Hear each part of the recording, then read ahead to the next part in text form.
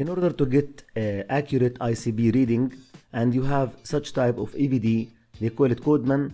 It's connected to the patient, a patient in straight position, 30 or 90 degree. First thing we have to do is to zero with the atmosphere.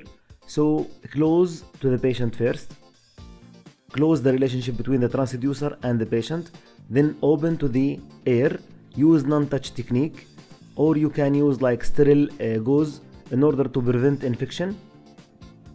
Discard the non-vent cap, then you need to go to the monitor and zero it by pressing the button of zero the ICP.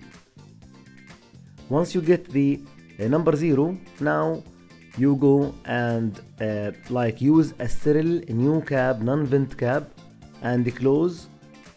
Then you need to close to the air vent and open the relationship between the transducer, which is connected to the with monitor, and the patient. So the relationship between the transducer and the patient side now is open. You can get reading now. Okay, it's open between the patient and the transducer. You need like 1 minute, 2 minutes to get like accurate reading. Remember, this monitor give you like ICP reading and allow you to drain the CSF.